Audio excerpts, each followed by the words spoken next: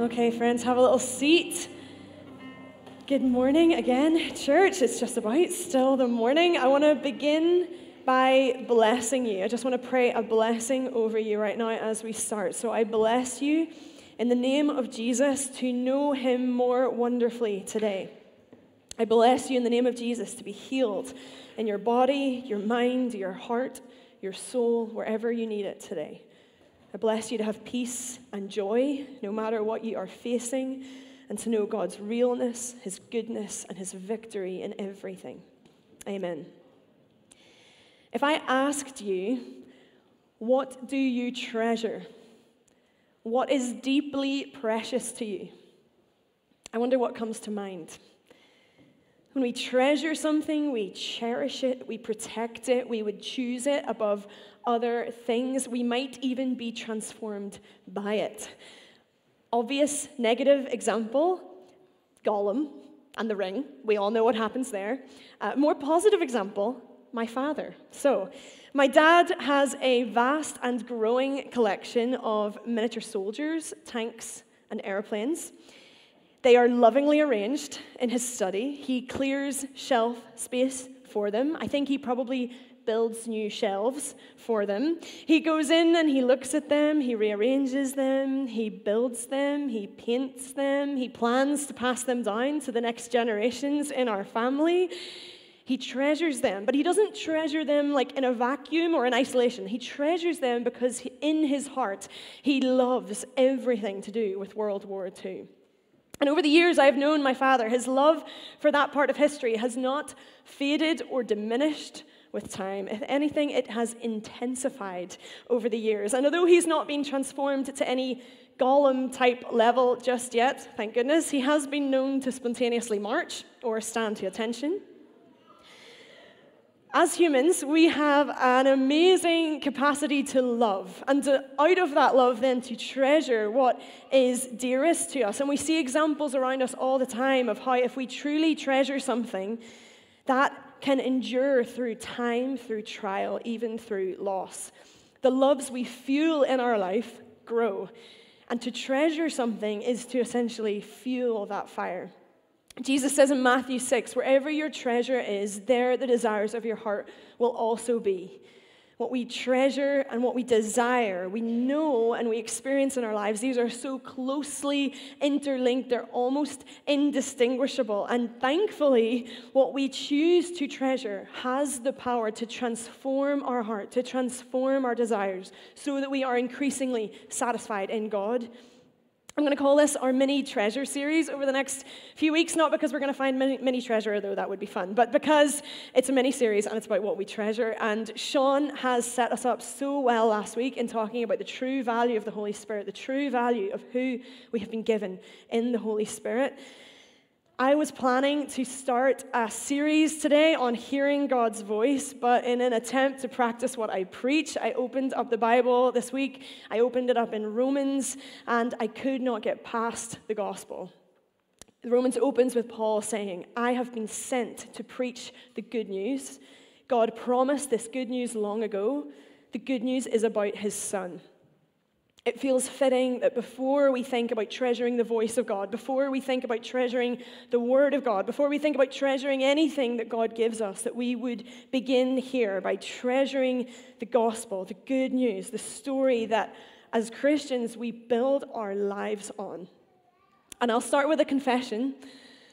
Sometimes I feel intimidated by the simple gospel. The simple gospel. I see guys on Facebook and they talk about preaching the simple gospel. Or I've been in settings where someone has got up and taught about the simple gospel for like an hour and a half. Or I started a podcast on the simple gospel, but it was like 8 parts long and each part had a different title and each part was about an hour and a half long. I get what people mean when they say the simple gospel. I think they mostly mean it is what it is. We don't need to add to it. We don't need to fluff it up. It works as it is, and that is good, and that is right. But I know for me, I'm also like, okay, in that sense, it is simple, but it's also mysterious and wonderful and sublime. I get it, and yet I also can't get my head around it. One God three in one. Father, Spirit, Son. Even if we went no further, I'm like, okay, already sublime and beyond my understanding. God the Son, sent by God the Father, becomes human, dies a death that for us now is quite far removed by time and place and location and culture. God the Father raises him from the dead, and we are told in the Bible that what happened there means that we can have a new identity and we can have new life.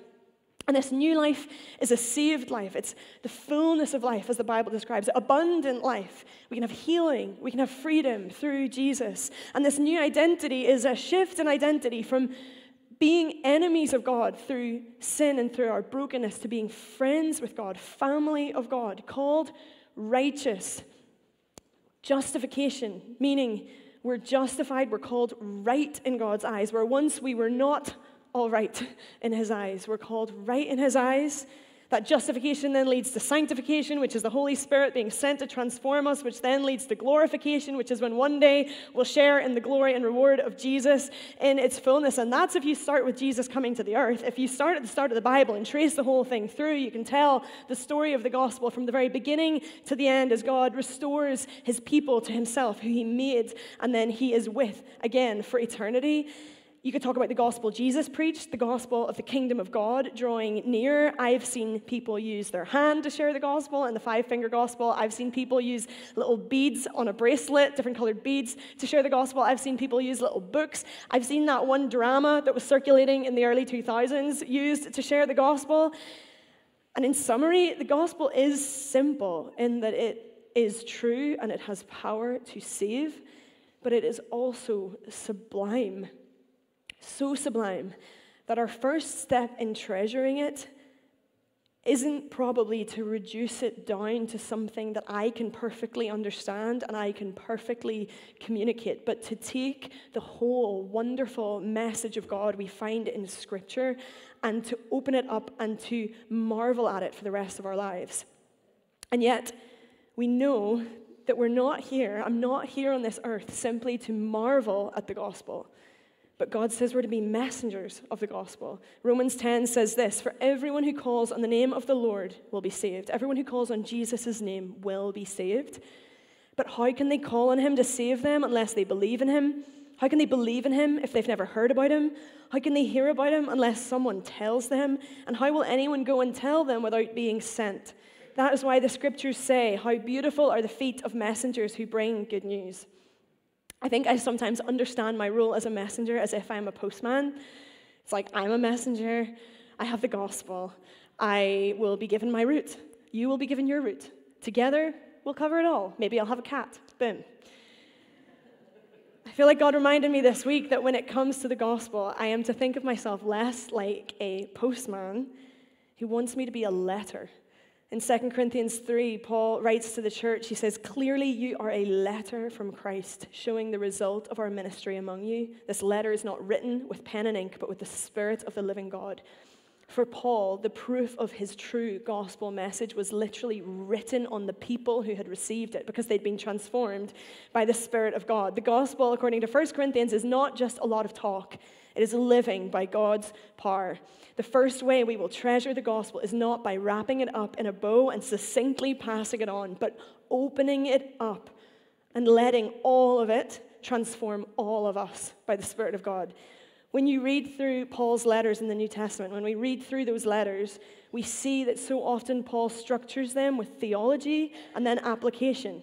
He'll be like, here's who God is. Here's what God has done for you. Here's what it means for your life. Therefore, stop fighting. Forgive this person. Be better at this thing.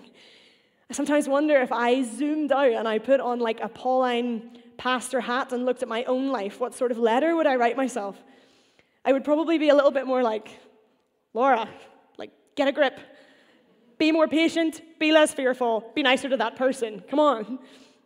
Whereas God's way is so often to call us back to the truth of the gospel. We struggle with fear. The solution for me is not be more brave. It's receive again the perfect love of Jesus that will deal with that fear. We're impatient.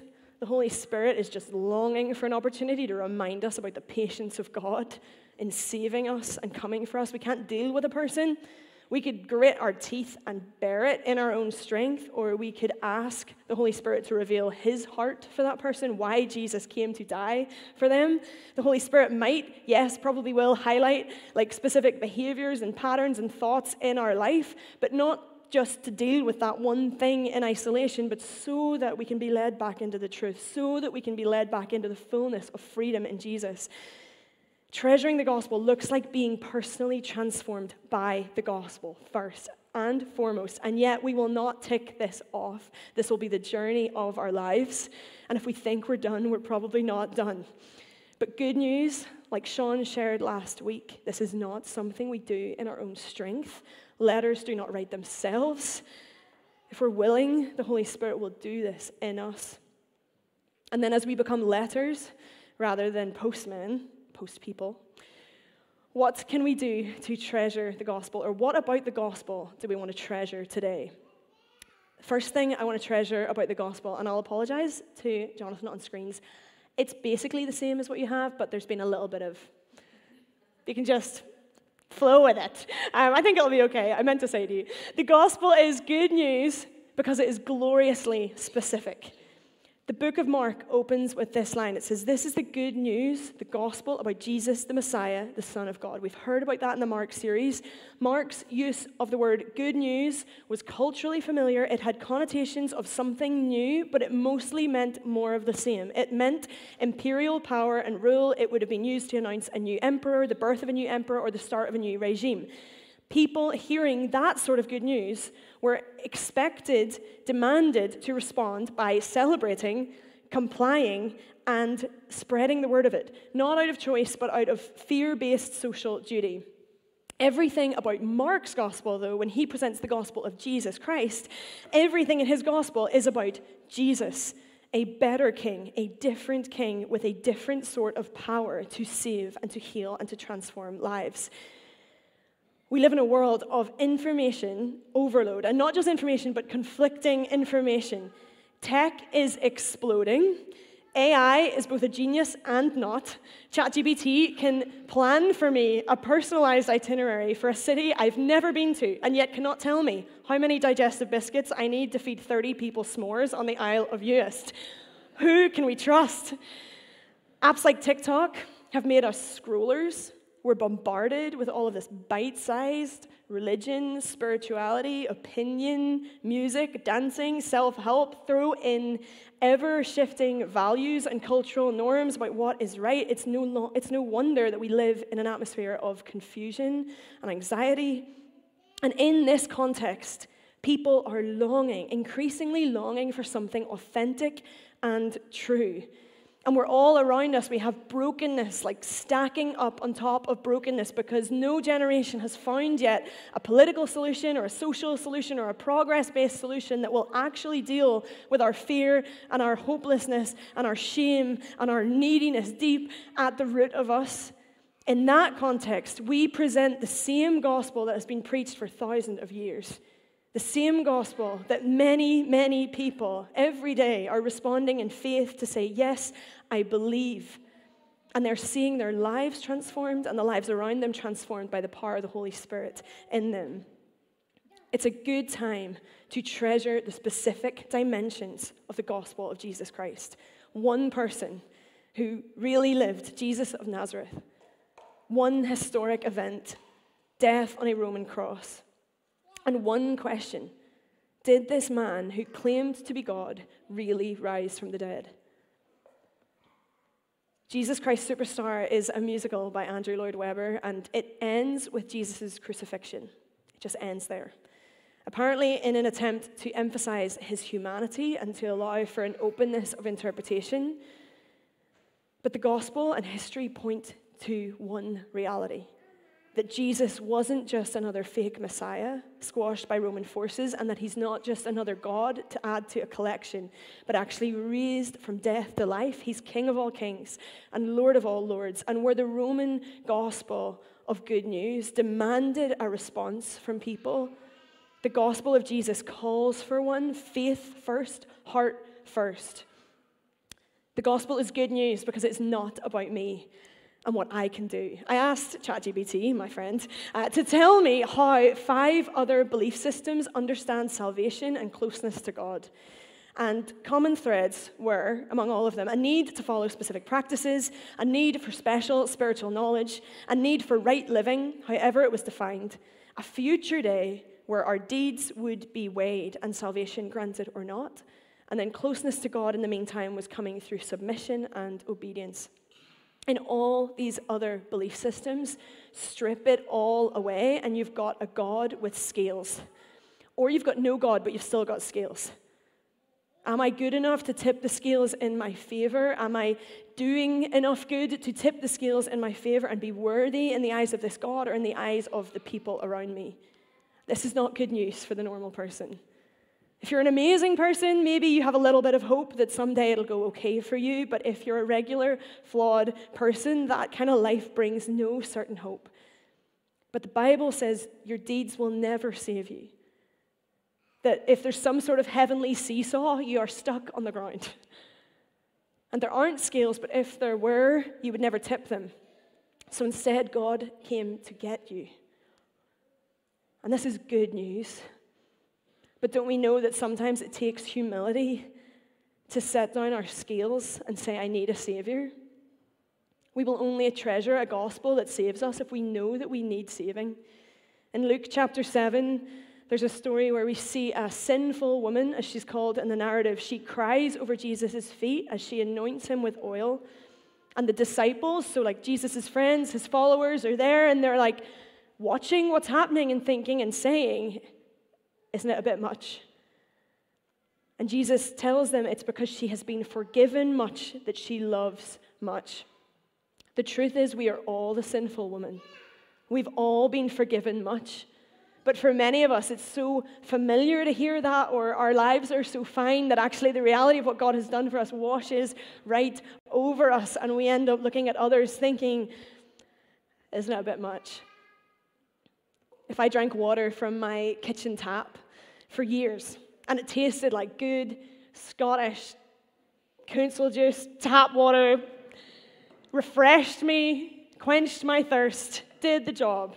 If I was drinking my water for years and years, and then someone came to me and was like, look, actually, that water should have poisoned you, but 2,000 years ago, Jesus did something that means that actually it's not poisonous anymore, so you're fine. I'd probably be like, okay, great, like, thanks for letting me know that, but yeah, no, feel fine, doing fine, that's all right. Whereas if I drank water from my tap and I was poisoned by it, and I got sicker and sicker and could feel the pain increasing. And I was like, I think death is approaching for me. And then Jesus came into my kitchen and gave me an antidote and healed me and made me well. I would know what he had done for me. For some of you, that's what it felt like to come to know Jesus. But the truth is, for all of us, sin is not some far-off problem that Jesus dealt with 2,000 years ago. Without Jesus, sin would be my greatest problem today. My heart turned from the God who made me would be my greatest problem today. And it would mean that I could not come close to him. We will never know what it felt like to be God's people before Jesus. To feel the weight of the animal that we had to bring to give to a priest to sacrifice on our behalf, to smell the blood, to see the mess. We will never know what it felt like to live in that rhythm of sacrifices for sin, to have such a broken system that it was the only one we had, and yet we're clinging to the promise of a Savior to come. We won't know exactly what that felt like, but for early Christians, Jews who had become Christians, they knew all too well the history of that was their story. They knew that sin was a problem. They knew that they'd been separated from a holy God. And in the book of Hebrews, the author is reminding these early Jewish Christians of the new treasure that they have in Jesus, saying, yes, dear brothers and sisters, we can boldly enter heaven's most holy place by the blood of Jesus. This was a radically new reality, and they would have known it. In Exodus, God's people are in the wilderness, and God is going to come down the mountain to meet with them. Before he comes, he says to Moses, mark off a boundary all around the mountain. Warn this people, be careful. Do not go up on the mountain or even touch its boundaries. Anyone who touches the mountain will certainly be put to death. No hand may touch the person or animal that crosses the boundary. Instead, stone them or shoot them with arrows. They must be put to death. This was just part of the old reality of an unholy people and a holy God. And the most holy place was a small section of the tabernacle where not just anyone could go, but the high priest could go one time, once a year, and not empty-handed, but in fear and trembling with a sacrifice to see if God would grant them another year and forgive their sins. Jewish Christians, when receiving the book of Hebrews, facing intensifying persecution, were being told, your life might look like utter garbage. Like you are struggling, you are suffering, and yet your new reality with God is glorious because of the gospel. It's not just someday you'll be allowed into the outskirts of heaven, but it's right now in a spiritual and real sense. You can come right into the presence of God, as close as it's possible to be, as close as you can imagine being or language can describe you being. Right in. It's not the same way as before. You don't need to bring a sacrifice. You can come in empty-handed as you are because of what Jesus has done for you. Nicky Gumbel tells a story in one of the Alpha videos of a child running into a palace, about a little boy just opening the door and running in, and to the shock of the guards, like passing them and going through the hallways and the ornate dining rooms, and to everyone's shock and horror, eventually ending up at the king's bedroom and going into the king's bedroom and even onto the king's bed. And then he says this child was the king's son, and that is why he had the access that he had. The good news of the gospel is that we're not saved by the skin of our teeth, but actually it's a story about a God who longs to be our Father, wants us to be his children, so sent Jesus so we could be adopted into his family now and for eternity. The gospel is good news of a new reality for us. I remember being at Westlife concerts when I was younger, and yes, my people, you know who Westlife are. Tick. Irish boy band, really, really good. Look them up on YouTube later. I remember being at Westlife concerts when I was younger and being like miles away from the stage. Thank you, Mum, for those tickets. And just happy to be there. Just happy to be there. Happy to be breathing the same air as them. In our joys and in our sorrows of life, in the mundane moments of life, I wonder if we ever treat God the same way. Like what I would have been given at one of those concerts to have been given a full access pass. What I would not have traded to have been given access, like backstage access, to see them, to know where they were, to be like right up next to them. I would have given anything. But I did not have access. But we do have access. The good news of the gospel is that we've gone from having no access to having full access. On our good days, on our bad days, everything in between, Romans says, because of our faith, Christ has brought us into this place of undeserved privilege. And that privilege isn't like earthly privilege. It's not glorious house, beautiful family, everything perfect for you. No, that undeserved privilege is talking about your proximity to the God of the universe because of the gospel. And in Hebrews, we hear of this amazing access to God, and then the very next chapter goes into what is sometimes called the Hall of Faith, where it talks about these amazing men and women who lived by faith, not by sight. So everything in their lives, their decisions in their lives, what they did in their lives, they were looking with spiritual eyes, and they were walking in obedience to God, and they lived these amazing lives, like almost impossible seeming lives of faith. But what will precede and what will underpin an amazing life of faith, if we want to have one? A deep inner life with God because of the gospel. So what's the TLDR of my message today? Too long didn't read. 1, it's to treasure the gospel. We must be first and always people transformed and being transformed by the truth of the gospel.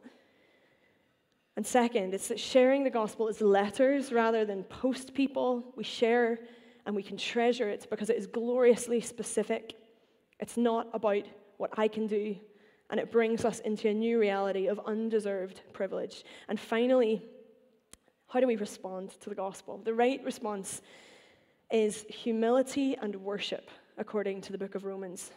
In Romans, there's a ragtag bunch of an early church, mix of Jews and Gentiles who've come to know Jesus, struggling to get on. And they are being invited to respond to the gospel with humility, to stop judging each other for their differences, to stop being pit against each other, and to unify around the wonderful message that had changed their lives. And I think there's a similar invitation for the church in 2024. Can we let the goodness of the gospel and its simplicity and its sublimeness unify us? Our one message of hope that we stand on, can we let that dismantle our pride, transform how we see each other, how we love each other? And then a second response we see in Romans is true worship. Paul starts in chapter 1 and he connects humanity's sinfulness to basically a failure to worship rightly, that we worshipped created things rather than the Creator.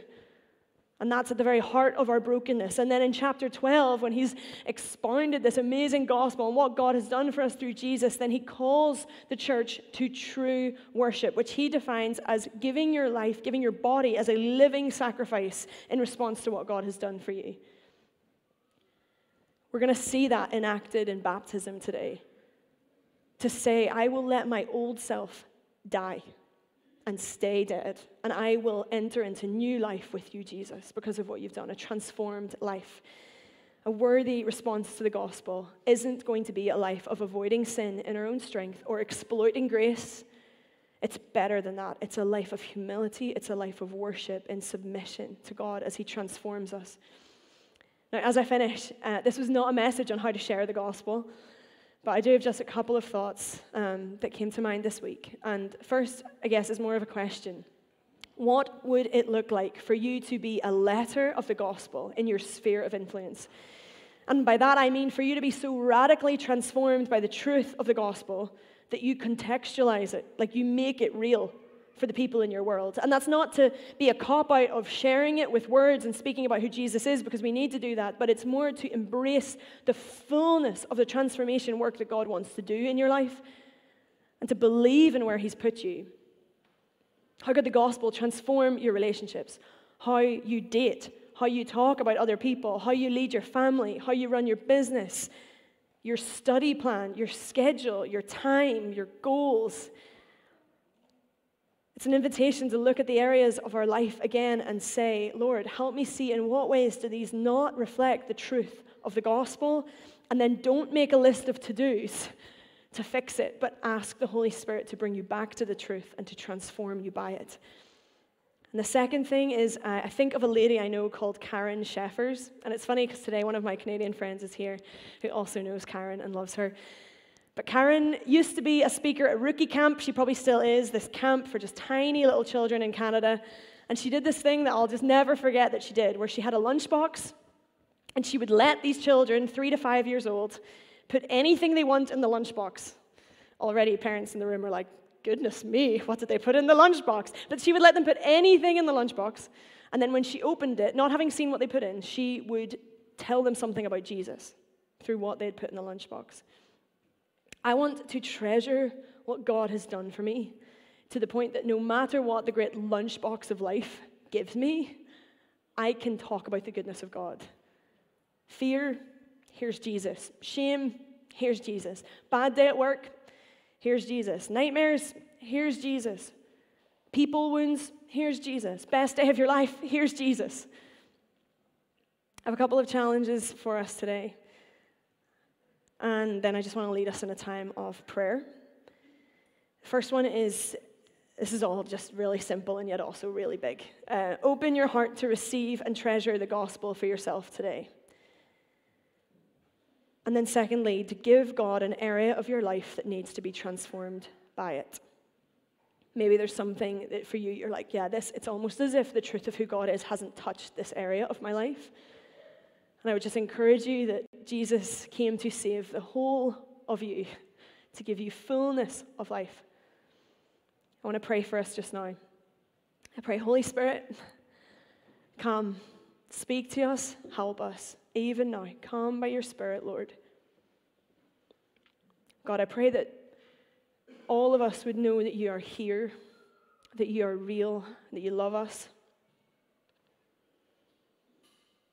And just a couple of different things as I was praying this morning, I want to make space for. I want to make space for if you believe in Jesus, but you have not given God your life in humility and worship yet. Like if you've come to a point where you're like, I believe in this, but you've not said to God, like, you can have me, you can have my life. I think you might want to respond in a little second. I wonder if some of us are feeling like, okay, I've not treasured the gospel. I've actually been like ashamed or awkward. I've wanted to kind of distance myself from this message, not actually embrace it and love it and treasure it. And then thirdly, I wonder if some of us have grown cold, or it's so familiar, or we're so fine that we've grown cold to this. I just want to pray for us. So firstly, if you're someone and you're like, I believe in this, but I've not given my life to Jesus yet, I've not let him be Lord and King of my life. God, I pray for anyone right now who feels that way, who believes in you. And Lord, I pray, would you give them boldness? Would you make them ready? Would they know your love? Would they know your goodness? And God, would you give them the courage today to say, Jesus, you can have it all. You can have my life. Forgive me, make me new, fill me with your Holy Spirit. I give my life to you. And God, for any of us here who maybe we're like, no, I've not treasured it, and we're like anywhere on that spectrum from being like totally ashamed of it to just not treasuring it as we know and now feel that we should by your Spirit in this place. God, we repent. We turn back to you, Jesus. And we just pray, come, heal our heart, transform our mind, and help us to treasure the gospel, to treasure you, Jesus, and what you've done as we should. And then finally, if you have grown cold to any degree, I pray, Lord Jesus, would you awaken our hearts? Would you revive our hearts, God? Start with us. Your people in this place, Lord, start with us. Would we be awake and alive to the gospel? Would we know, Jesus, that we have been forgiven much? And would we love much in return? God, for all of this and all that you're doing, I bless you and I thank you, and I pray as we go into a time of baptism just in a while, Lord, remind us, even as we see the physical reminder of what it is to give our lives to you, to walk into life with you. God, would you pierce our hearts again, awaken our hearts to the reality of the gospel. In Jesus' name I pray. Amen.